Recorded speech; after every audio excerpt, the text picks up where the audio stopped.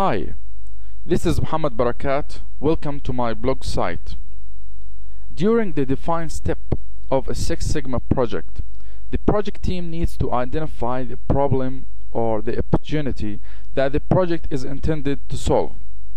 Usually there would be more than one potential problem that can be addressed in a Six Sigma project. However, not all of them would have significant improvement. So the project team needs to filter out those problems that, if resolved, will result in a huge improvement and positive impact on the bottom line. And this is what Pareto analysis is actually used for. Well, let's first know what a Pareto principle is about. Pareto principle, or what's known as the 80-20 rule, states that 20% of problem categories will present 80% of improvement. For example, in a package delivery service company, the Six Sigma team wants to initiate a project to improve the level of customer satisfaction.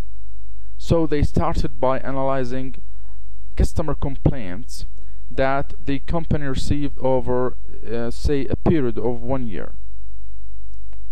The complaints are then categorized into areas of problems.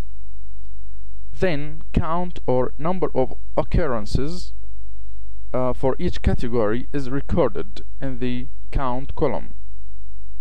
Although this is an important step, but it's not sufficient to know which category has a significant effect on customer satisfaction.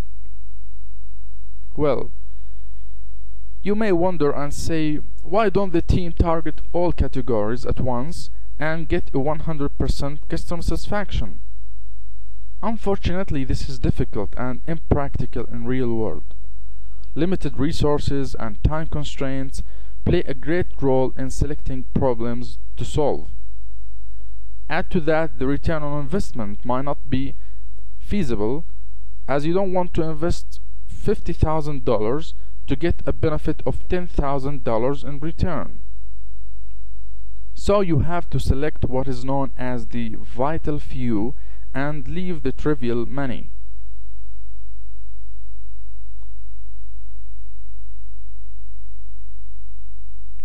Okay, well, to figure out what problem categories are actually vital few ones, we will create a Pareto chart, as you can see, which is a bar graph with bars of various lengths depending on their frequency or sometimes the dollar amounts. The bars are sorted in descending order from longest to shortest, or from most significant to least significant. In this example, from the secondary vertical axis on the right hand side of the chart, you can pinpoint the categories that contribute to a specific percentage or share of the overall problem. For example, the first three categories, which are damaged package, wrong billing details, and missing pieces, these collectively contribute to around 80% or 77% of the overall problem. So they are the potential vital few problems that can be targeted in a Six Sigma project. Okay, going back to our data. To create this chart, let's first sort the categories by count, from largest to smallest.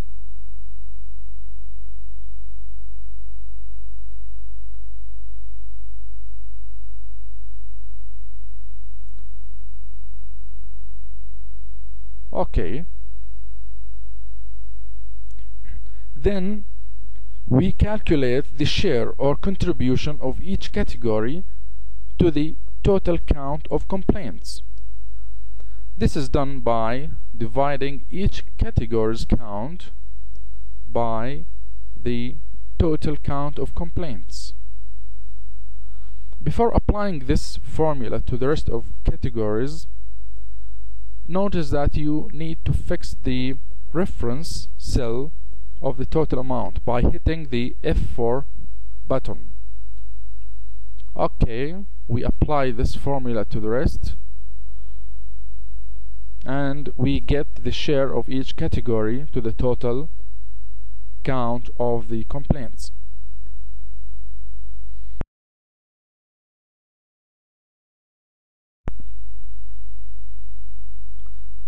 Well, let's add a new column that will help us find those vital few problems.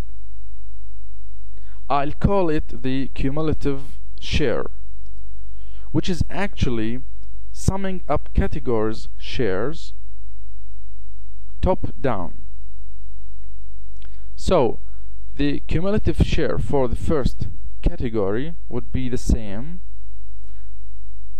The cumulative share for the second category will be its own share plus the previous one's share, and so on. We apply this formula to all categories and we get the cumulative share as we move downwards. Notice that the last cumulative share should be 100% because it is the total contribution. Well, now we are ready to create the Pareto chart. Select any cell outside the table, then go to the Insert tab and under Charts hit the arrow of the column option and select the first chart, which is the clustered column.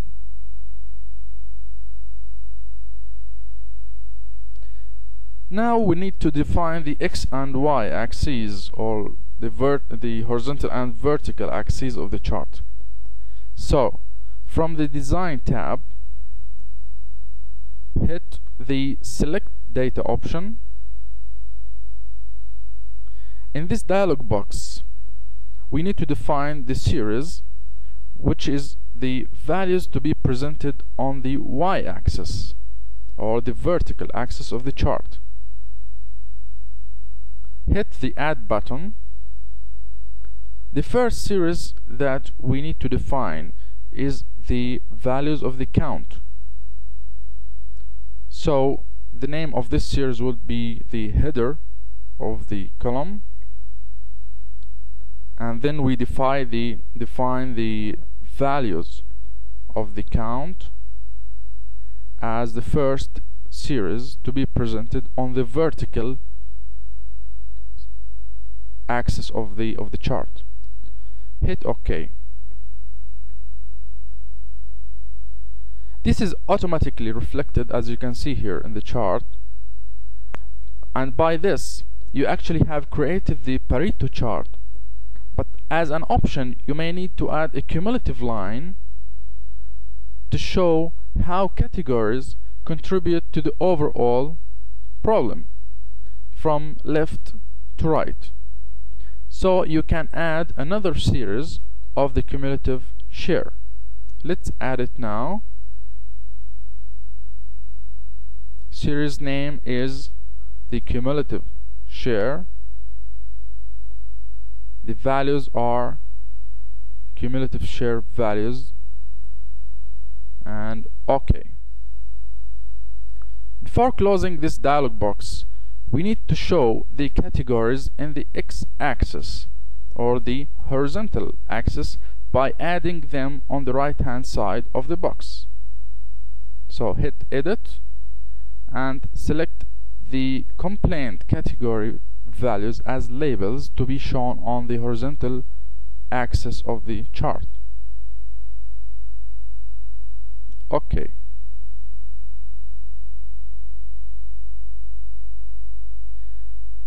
As you can see here, both the count and the cumulative share use the same vertical axis values.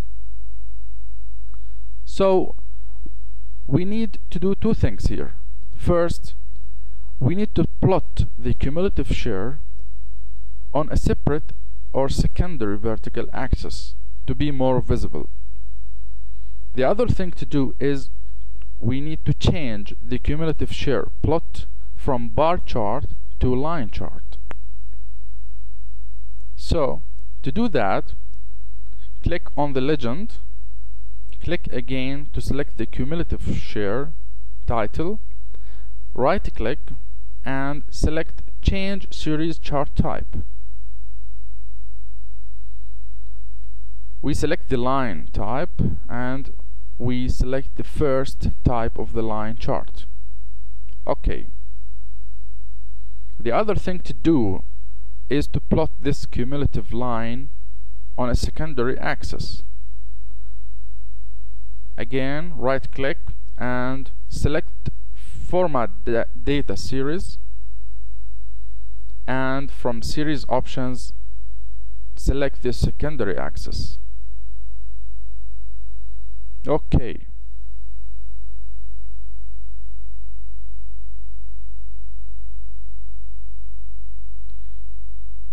To make the you can make actually the values on this line visible by right clicking the line, then selecting add data labels, so you can see each value on the line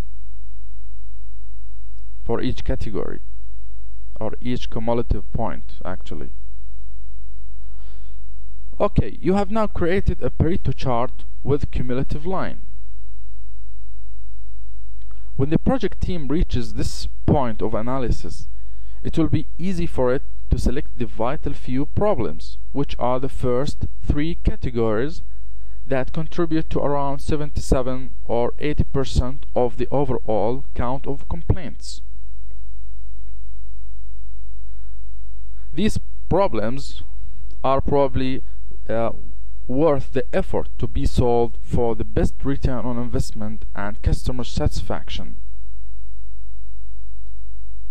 Well, I hope this video made it easy for you to construct a Pareto diagram using Microsoft Office Excel, in addition to proving the benefit of using Pareto principle in the define phase of a Six Sigma project.